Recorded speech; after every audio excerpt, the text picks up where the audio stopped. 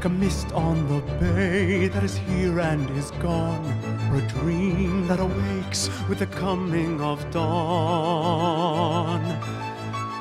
So am I. I'm Josh Young. I played John Newton, a good man who goes down a very dark path. Stand and proclaim I am free. I am free, and I never can repay what the Lord forgave that day. He came for me, came to set me free.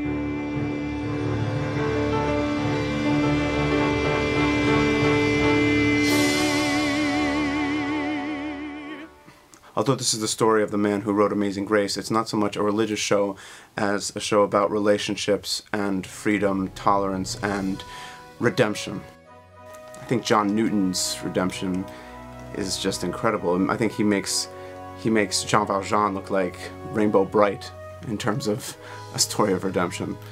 Amazing Grace is at its heart also a love story, and it's not your typical boy meets girl from across the room love story.